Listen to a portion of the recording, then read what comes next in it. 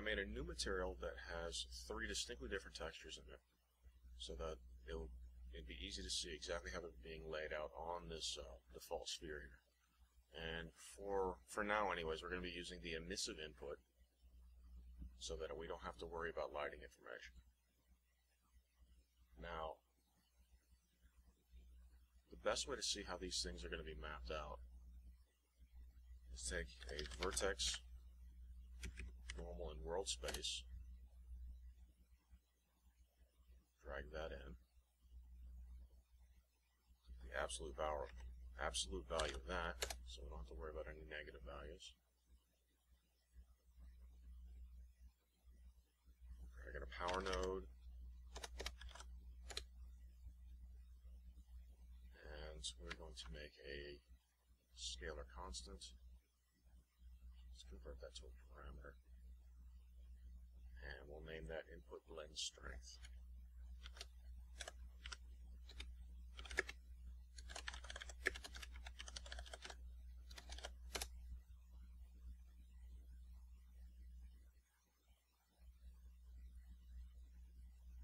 Now if we break those components apart,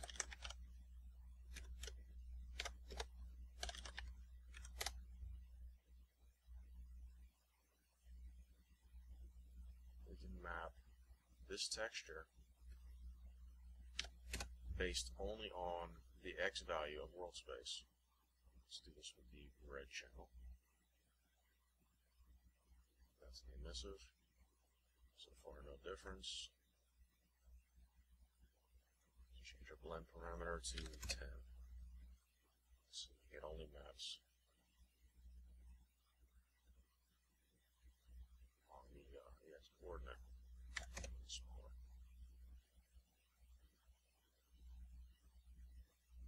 Okay, so to map the 3 of these, we're going to need a world position coordinate node.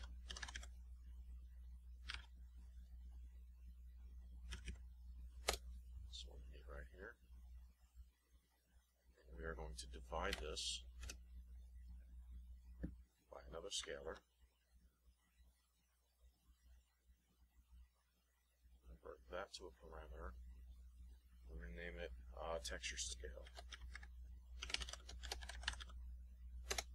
Now, I've been using a scale of 50 for this.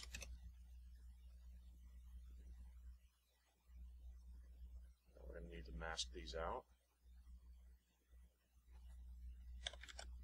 So put a component mask. Control W to copy.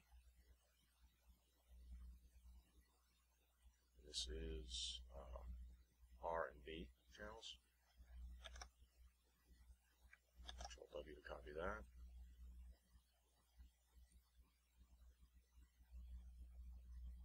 And this is the green and blue channels. And map these to the UV input.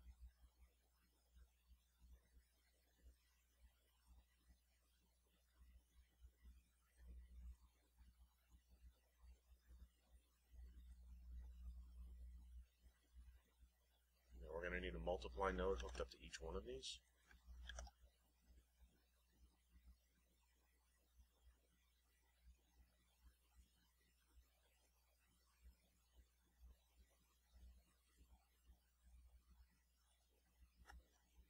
This one actually goes down to the blue.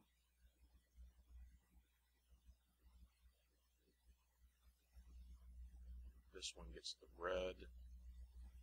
This one gets the green channel.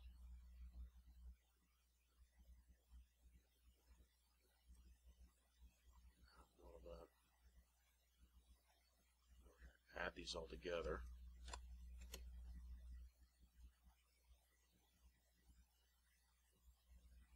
And you can use the number pad plus sign to bring up these nodes for a shortcut. Into the emissive. There we go. We have a triplanar texture. But you'll notice that it is kind of gray around the edges here. It's not quite blending perfectly. It shouldn't be black like that. So what we're going to do is we're going to divide this by the sum total of the broken out components. So we have add node.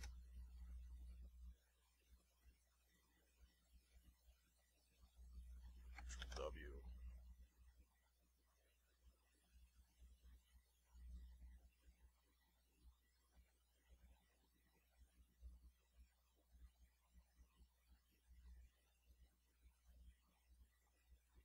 We have to break this apart again.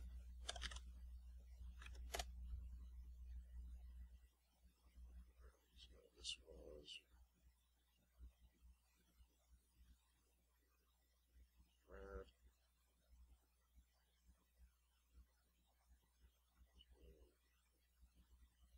Goes up here. There we go. Nice and crisp. Delineation between the textures. Very sharp there and smooth there. So in the next video, I'll show you how to make a material function out of this, and then I'll also show you how to blend the normal maps together.